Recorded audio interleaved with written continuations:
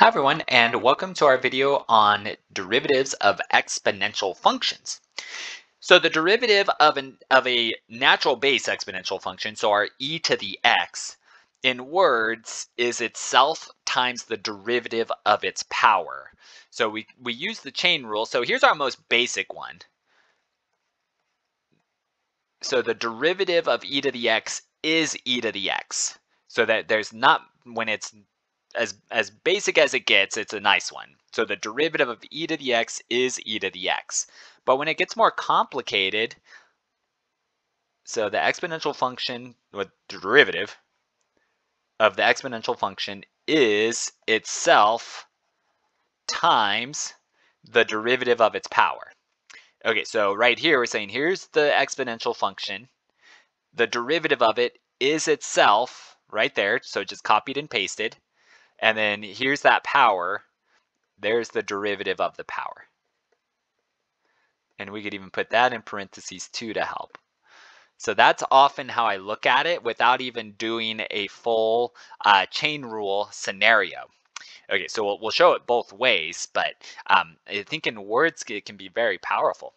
All right, so let's see a handful of these. Okay, so this first one is ready to go. Okay, so good to go.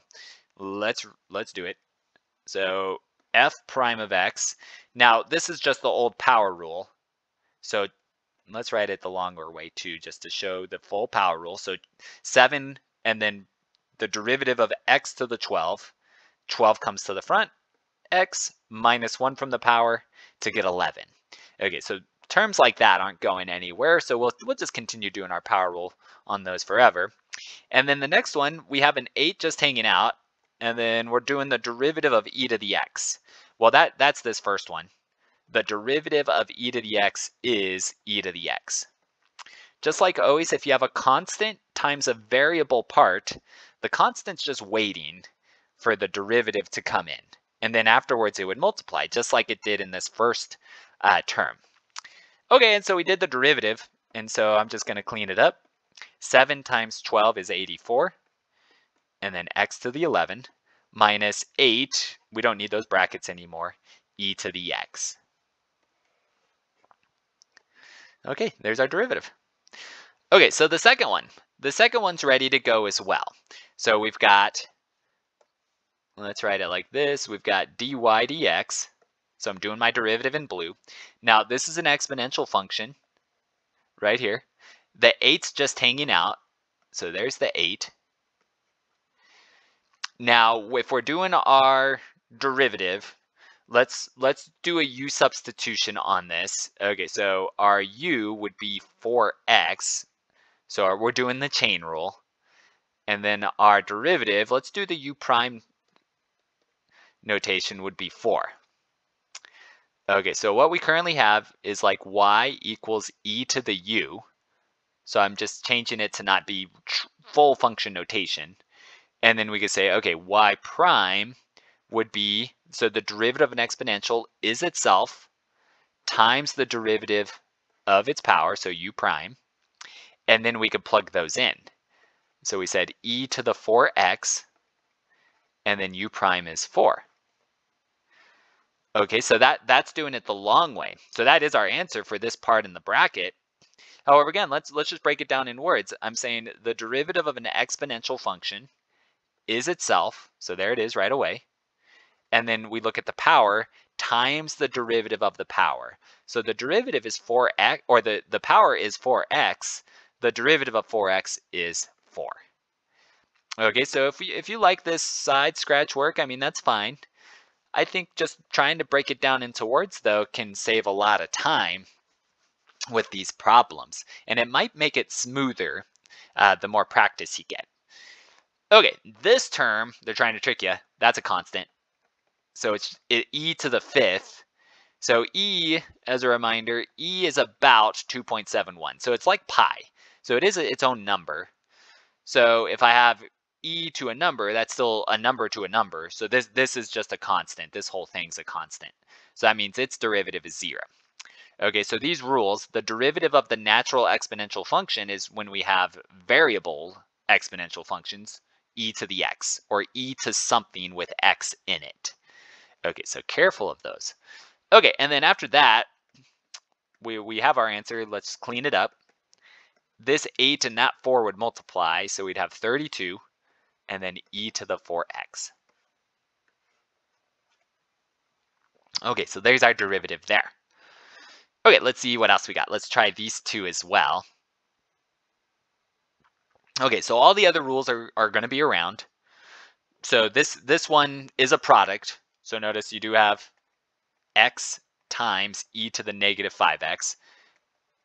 So that means we will do the product rule. Okay, and then you can use whichever letters you want to use. I'm going to use u and v just to get it set up. So g prime of x. With my product rule, I think, oh, just copy uv plus uv. And then put a prime on u, put a prime on v. Make sure they alternate.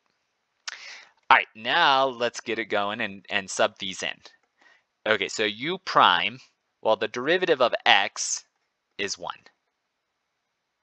And then v, we could just rewrite in, so e to the negative 5x. And then plus, u is still just x, so x, parentheses. Now v prime, okay, so I'm looking at this, I see, oh, it's an exponential function. I know the derivative of an exponential function is itself, so instantly I just rewrite the exponential function that I currently have, but then I remember, oh, also times it by the derivative of the power.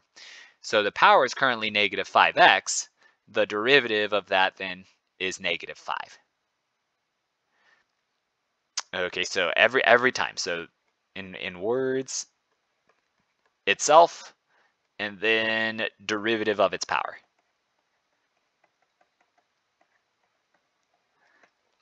Okay, so that way we don't need to set up the chain rule to the side. We did it. It's in one smoother motion. Okay, and then let's clean this up. So we've got, I'm going to go back to black ink. Okay, so the derivative was in blue. Okay, so the first term, 1 times e to the negative 5x is e to the negative 5x. And then this negative 5 and this plus 1, there's a 1 right there. The positive 1 times negative 5 would be minus 5, x e to the negative 5x. Now this might be an answer.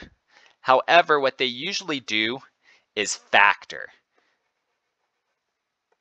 So if there's multiple terms with e to the negative 5x in it, or e to whatever, we would want to factor. So we're going to take that out. So we have g prime of x is equal to, let's even put it in parentheses in the green. So I'm taking it out. And then now I'm setting it up with the rest of the terms. So we took the whole e to the negative 5x out of this first term. So that means that we would be left with 1. Because there's a 1 also there as a coefficient. So 1's left over. And then there's a minus. We took all of e to the negative 5x out as well. It took it all the way to the front. So we're left with just 5x. So 1 minus 5x is left over in the parentheses. There we go. Okay, so that's how we can do. So often we factor, if it's a product rule with e to whatever, often it factors. So keep an eye out for that. Okay, this next one. So number 4 is a quotient. So that means we need to do the quotient rule. Okay, so I like to set up the quotient rule. Let's do it. And they use t, that's fine. We've got v prime of t. Again, I think high and low. High, low. And then I like to set it all the way up. Okay, so the quotient rule is low, d high, minus high, d low, all over the low, or low squared. So there's the equation, and then now let's plug those in. Okay, so the low function is e to the 3t squared. And then the derivative of the high, so I think we can see this just right here without doing side work. It's a power rule. It would be just 2t. And then minus the high function, t squared minus 1. And then now we need the derivative of the low. All right, so I'm going to underline it. Here's our low function. It's an exponential function. again, the derivative of an exponential function is itself. Okay, so I'm going to rewrite itself, e to the 3t squared. And then I would say, all right, don't forget, put the derivative of that power as a multiplier right after. Okay, so I think I'll use that parentheses like that. There we go. Okay, so 3t squared's derivative would be 6t. Okay, so there's that substitution. And then the low part gets squared, so it'd be e to the 3t squared squared. All right, so it looks like that. Okay, and then let's clean up the top. Okay, so back to, so that was the calculus, and then now it's simplify. Okay, so I've got my big old fraction. All right, so let's see how this simplifies out. So we have, in our first term, I'm just rearranging. So I'm going to put the 2t first, and then e to the 3t squared. Over here in our second term, this minus will distribute into these two terms. And then this is just a single term because it's all multiplication. This also will distribute into these two terms. So it's two distributing at once. Okay, so that means when this minus distributes, we'd have minus t squared. And then let's put this in parentheses. Then the e to the 3t squared and 6t multiplies it. And then still distributing the negative to the -1 would make that +1. And then the e to the 3t squared times 6t also multiplies it. Oh, that should just be e, not 3. Okay, so then it's e to the 3t squared squared. Okay, so that's how it starts to look. And then what we're doing, kind of like what we did with the very first term, I'm just going to rearrange. I'm going to say, well, let's highlight. I'm going to say this 6t and this t squared we can rewrite. So v prime of t is, let's get a big fraction again. So 2t e to the 3t squared. And then minus, okay, so 6t cubed. And then e to the 3t squared. And then similar with the second, or the last term, I mean the third term, 6t and 1, we could just say is 6t and write it in the front. So we have 6t e to the 3t squared. And then still over e to the 3t squared squared. Okay, so the quotient rule always a little nastier than the product rule. Let's keep it going. Okay, so a couple more steps. Here, now we have some things that look strange, but I'm going to change it to this green.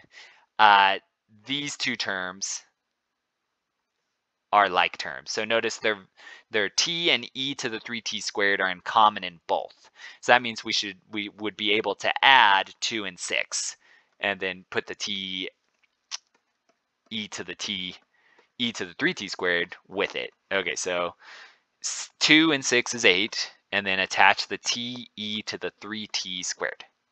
And then still minus 6t cubed e to the 3t squared over e to the 3t squared squared. Okay, so a lot of simplifying.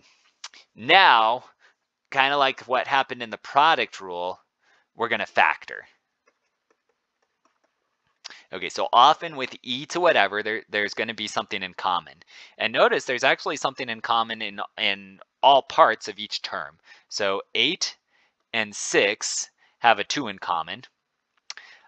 T and t cubed have a t in common. And then this one, e to the 3t squared and e to the 3t squared are in common as well. So we can factor a pretty strange greatest common factor out of those two terms. Okay, so I tried to code it by different lengths of, or different thicknesses of underlines. Okay, so 8 and 6, we said those have a common 2. T and t cubed have a common t. And then all of e to the 3t squared is taken out. And then now let's go back and make our adjustments to those factors. Okay, so we took a 2 out of 8, or 8 divided by 2, we'd be left with 4. We took all of t out. Okay, so all of that's gone, check. And then we took all of e to the 3t squared out. So that's out too. Okay, so that means we're left with just 4, and then minus. All right, so the 6, we said we took a 2 out of it, so 6 divided by 2 is 3. Taking a t out of t cubed would be t squared. And then we took all of e to the 3t squared out. Okay, so, and then when we double check, FOIL it, 2 times 4, let me do another check mark, 2 times 4 is 8. And then t e to the 3t squared still attached, good. And then for our second term, 2 times negative 3 is negative 6, T times t squared is t cubed, yep. And then e to the 3t squared is attached, yep. Okay, so it shows we factored it correctly. Now down below, I'm going to rewrite it out. So remember that when you square something, so like x squared is the same thing as x times x.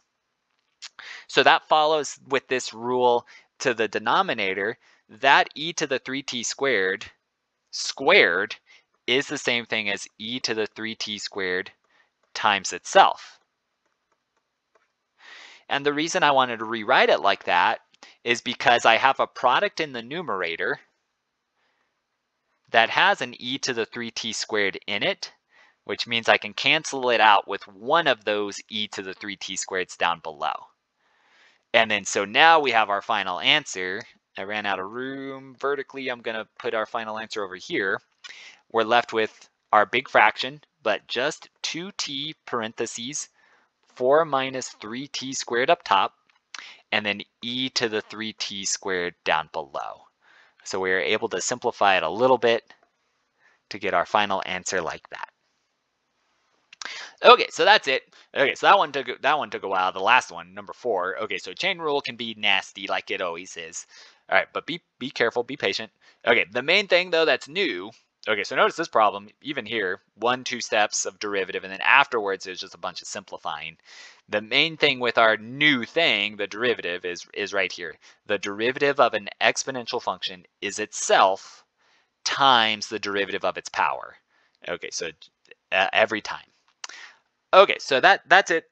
Let's take a pause. There's some other problems after this, but take a break. If you do have questions, please let me know, and thanks for watching.